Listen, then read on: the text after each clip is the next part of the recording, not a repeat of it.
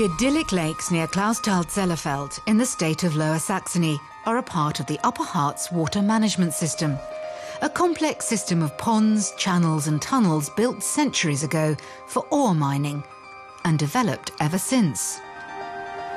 Joachim Niebaum grew up here and is proud of the fact that this engineering wonder received the status of a UNESCO World Heritage Site in 2010. I was very happy that finally a man-made construction like this has been included in the World Cultural Heritage List.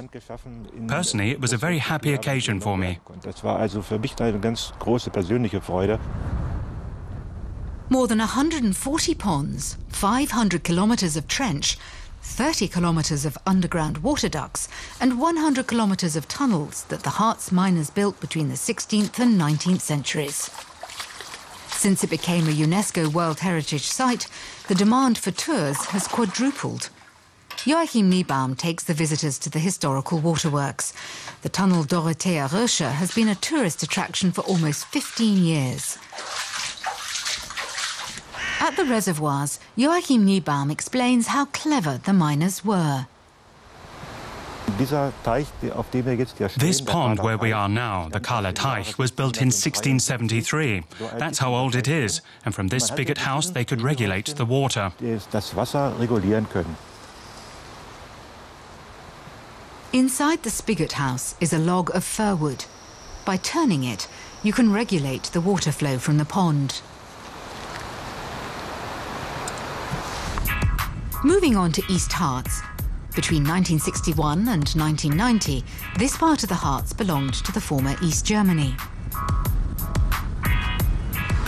With the revival of the Harz Railway in 1992, tourists could once again go up to the peak of the Brocken, more than 1,000 metres above sea level.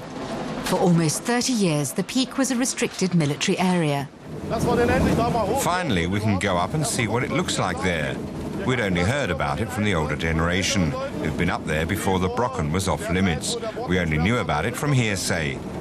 We'd seen it, but never been up there. The first Brocken mountain railway started in the late 19th century, and the area saw a major boom in tourism. After the fall of the Berlin Wall, tourism boomed again, with 1.5 million visitors arriving per year. A trip into the mountain village Hohegeis. Friedemann Schwarz witnessed the construction and fall of the East German borders from the western part.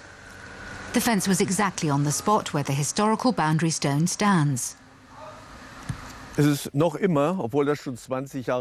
still strange, though it's been 20 years since the border has disappeared.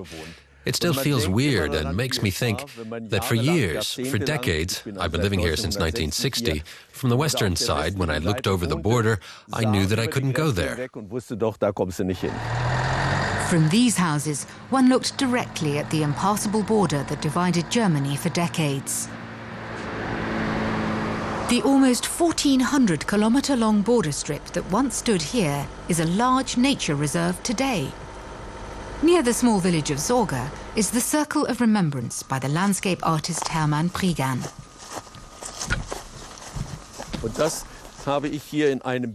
I have a photo of it. I took the picture in 1992 when the circle was just built. You can see there. It was made out of dead wood from the surrounding forests, around 4 meters high, and what is here now is really all that remains. 20 years after the reunification, Harz once again knows no borders. Today, it is a popular tourist destination with a unique history.